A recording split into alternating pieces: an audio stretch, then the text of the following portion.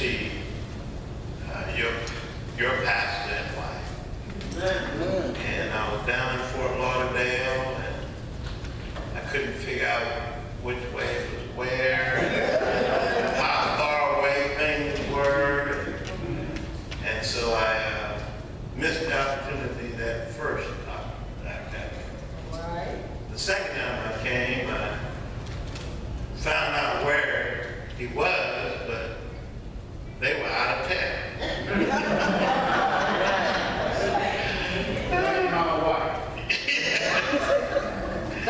And so I decided, you know what, I'm going to plan this one. So I called your pastor and I said, we're going to be in town, and I normally fly out back on Friday after class, go back to Dallas. I said, but we're going to stay in Orlando.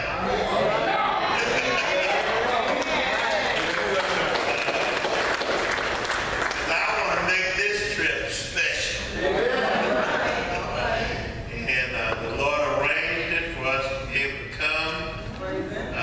And no rush, no hurry. And we got here safe and sound. And lo and behold, the next thing I know, we were put up in this fabulous hotel. And I said, my.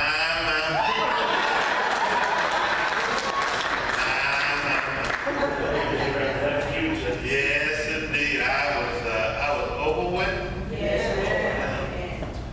People don't have to be kind. I know you've been some places where people haven't treated you just as nice as they could have. But when somebody does over and above what you expect, that's something worthy to be applauded. And I'm just thankful that he called me his brother-in-law, only brother-in-law. And there are three things that I have found out about him over the years that I really admire. I mean, to my core. I try to pattern my mannerism, my thinking, and I've even tried to grow a little taller. But there are three things about your pastor that I have come to really appreciate. Number one, he has a high level of integrity.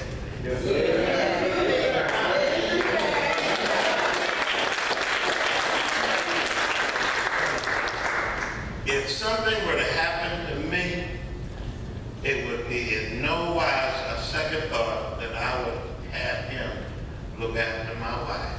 And I'm talking about my own family.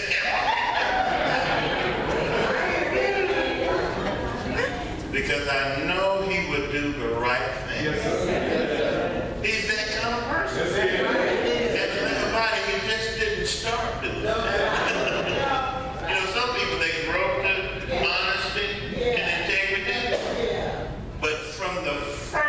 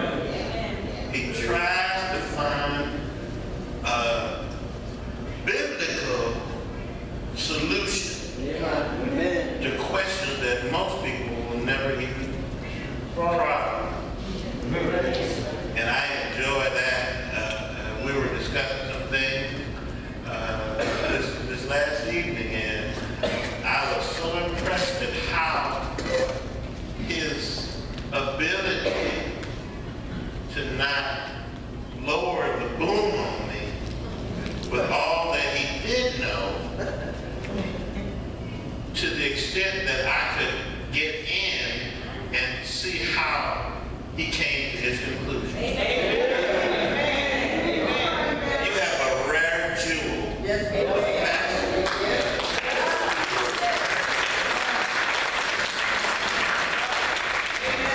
and the third thing that I really love about the pastor is he's a man of investment. He invests in people. I don't know about you, but if I ever had a friend like Dr. Alvin White, I would, whatever it took, I would never get on his wrong side.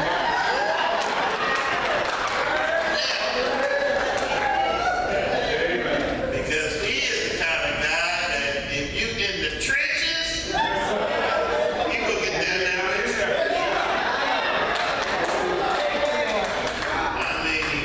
I mean, I know this person. Yes, sir. Yes, sir. And you don't find that in many pastors.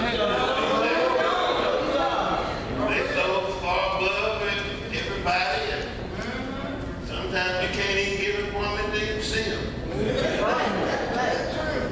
But I really enjoyed